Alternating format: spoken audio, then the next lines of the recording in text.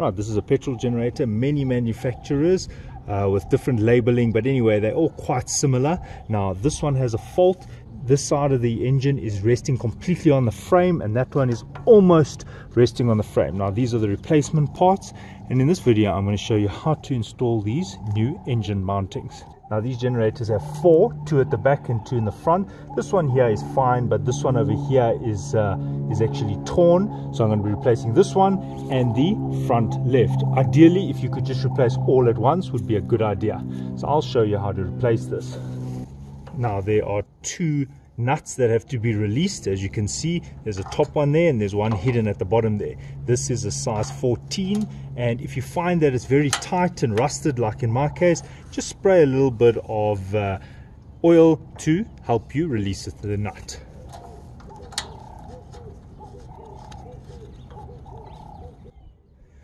Now, it's not a bad idea to loosen the other ones as well, because in order to lift this, you will have to lift up the engine quite a bit in order to get this out. It's easier to work from the bottom and flip the bottom out, and I'll show you how to do that.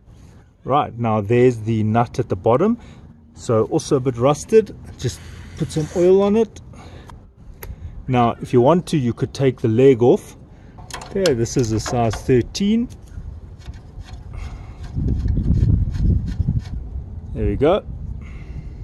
Now, in order to get this out, you can use a pry bar. If you don't have that, you can also use screwdrivers and you wedge it. Now, when you're lifting it up, be aware of these lips sitting here, these flaps here, because they are wedged in there and there.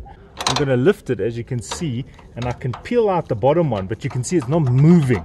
And the reason why it's not coming out is this lip over there has to also come out. So I'm just prying it with the screwdriver.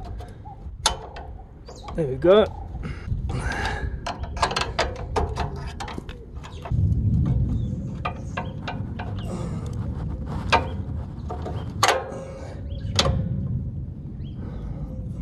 Right, now to install the new one, you just follow the process in reverse.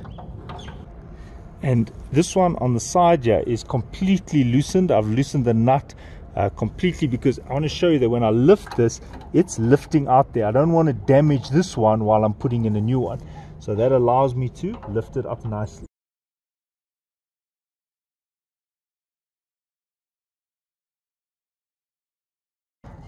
And then just line it to the hole at the bottom.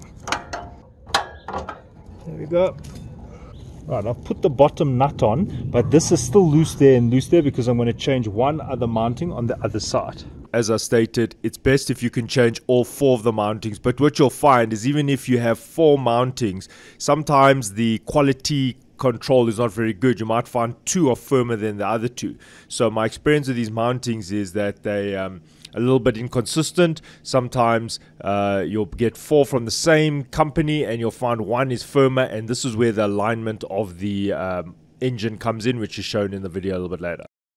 Right, now having a look at the back, and you see how that mounting is completely collapsed. So the one on the left is still fine, but the one on the right is stuffed. You've got to loosen both these screws. Now I'm going to lift it and swap it.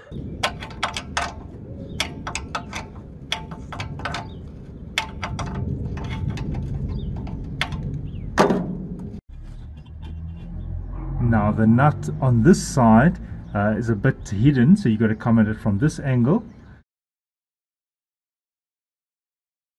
Now on this particular generator, you can't get to release the nut that's holding this mounting unless you open these screws here and remove the wheels, because there's an axle that's running across the bottom. So this has to be opened.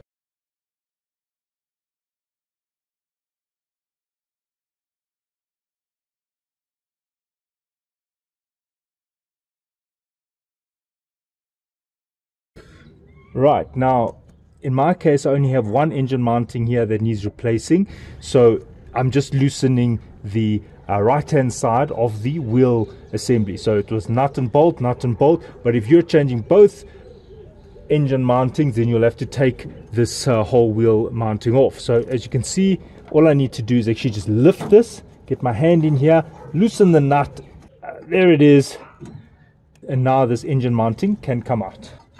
Okay, so following the same procedure, there you can see you have to loosen both sides, otherwise you might tear the other side, the mounting. And just having a look at these mountings, these are the broken ones. You can see, check it out. Look at that torn there. And looking at the new one, you can see pretty sturdy. I can't compress this even in my hand. Now to put it on, line it up, get it ready. You can see the orientation. There's the lip, which is going to seat in one of the holes. There's this one, it's going to go into the block, and there's the threads which are going to come through the frame over here. Right, now because this is new, the engine needs to be lifted quite a bit higher, because this is quite but it's got a higher profile. Right, it might be easier to come from the back, as you can see, and I'm just going to have to depress it and find the slot for the screw. Just careful your fingers, you don't want to get your finger caught there. And you could actually just tap this in like that. See there, it's seated. Now remember, you put oil there to loosen it, so make sure you clean that with thinners, because the oil, remember this thing vibrates a lot, so you want to make sure that there's no oil going to help to loosen this nut while its engine is on. So now we can tighten them. You can make it fairly tight because it does sustain quite a lot of vibration here. Now just before you fully tighten the nut at the bottom, you will see there's different slots. Now not all generators have this, but in this case this generator's got it, so you can almost do the alignment of where you want the whole engine to be. Right, so you can see that little wedge there has to get into the hole. Now that there is a bit of an aligning option here. Now in my case this has to be in that one. How do I know that? Now if you have a look at the exhaust, this is telling you that your mountings are not mounted properly. You see the exhaust should be sitting here in the middle. So now it's pushed too much to the side, which means the mountings need to be realigned. So that means that the one at the back should be released a bit to go more back, or the one in the front here, and the one in the front should also be released a bit. So this is how you check whether your alignment is any good. You want the generator to kind of sit equidistant on the frame. I need to twist this a little bit into that hole over there. Right, there you can see it's seated in there. Now it's time to tighten the left hand side.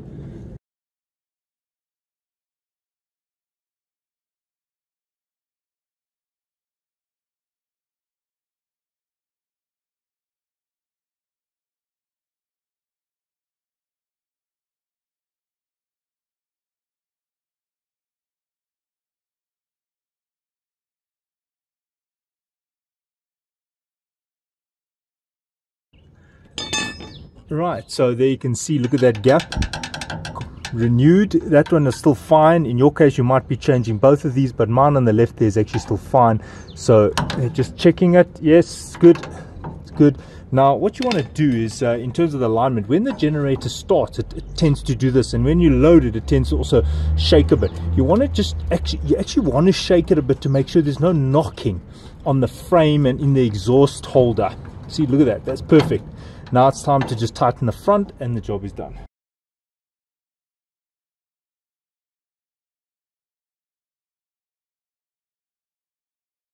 Right, when the alignment is done and you've aligned these mountings, you should see the generator, the exhaust, you see it's almost centralized. If I shift the generator, if I vibrate it, you can see even going in or out, it doesn't knock on anything. I did have to play around with these mountings, just shifting them there and there and so forth. But now I'll start the generator and you'll see what I'm talking about.